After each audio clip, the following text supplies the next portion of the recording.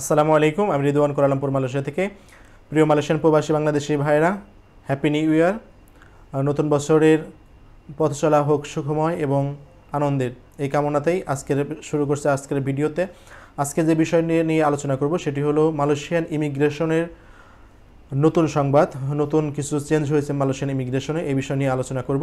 এর আগে আপনাদেরকে বলে রাখি, আপনারা যারা আমার চ্যানেলে এই প্রথম, অবশ্যই আমাদের চ্যানেলটি সাবস্ক্রাইব করে রাখুন এবং বেল বাটনে ক্লিক করে রাখুন, যাতে পরবর্তীতে মালয়েশিয়ান ইমিগ্রেশনের যে কোনো সংবাদ অটোমেটিকলি পৌঁছে যায় আপনার হাতে।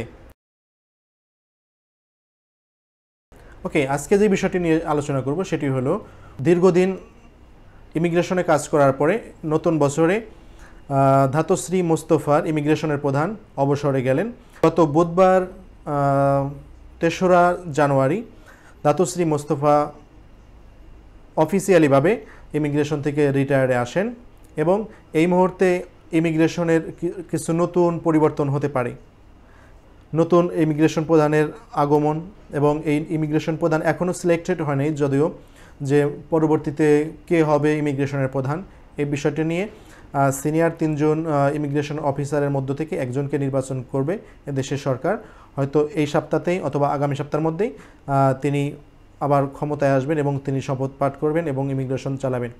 ওকে, আশা করা যাচ্ছে, সকলের ধারণা যে নতুন যে ইমিগ্রেশন প্রধান আসবে অবশ্যই তিনি একটু হেল্পফুল হবেন প্রবাসীদের জন্য, আশা করা যাচ্ছে। ওকে, এটা হলো প্রথম সংবাদ। দ্বিতীয় সংবাদ হলো, মালয়েশিয়ান স্বরাষ্ট্র মন্ত্রণালয় এবং কি ইমিগ্রেশন ডিপার্টমেন্টের কিছু সংবাদ, কিছু বৈঠকের আশ্বাসে বলা যাচ্ছে যে আগামী এই বছরের মধ্যে, জানুয়ারি এবং ফেব্রুয়ারির মধ্যে, এরকম নির্দিষ্ট করে বলাও যাচ্ছে না, হয়তোবা মালয়েশিয়ান অবৈধ প্রবাসীদেরকে আবার স্পেশাল পাসের মাধ্যমে দেশ ত্যাগ করার একটা সুযোগ দিবেন। দীর্ঘদিন যারা মালয়েশিয়াতে কাজ করছেন এবং এখন যারা অবৈধ আছেন, জেলখানাতে আছেন এবং বাইরে যারা আছেন বিভিন্ন অবৈধভাবে কাজ করতেছেন, এদেরকে স্পেশাল পাস নিয়ে পুনরায় তাদের দেশে ব্যাক করার একটা সুযোগ আসার সম্ভাবনাটা খুবই বেশি। হয়তো জানুয়ারির মধ্যেই ঘোষণাটি আসবে।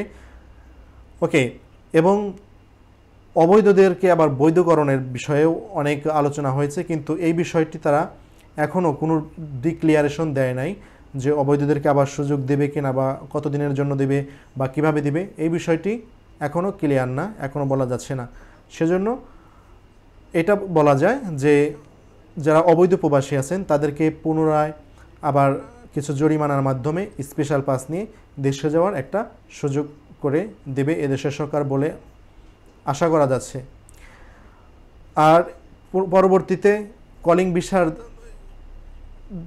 যতদিন পর্যন্ত মালয়েশিয়ান সরকার অবৈধ প্রবাসীদেরকে তাদের দেশে ব্যাক না করতে পারবে, ততদিন পর্যন্ত কলিং ভিসা হয়তো এরকম ডিক্লারেশন আসবে না যে কবে থেকে কলিং ভিসার আবার কাজ শুরু হবে। সেজন্য অনেকেই প্রশ্ন করেছিলেন যে কলিং ভিসাতে কবে শুরু হবে আবার কাজ।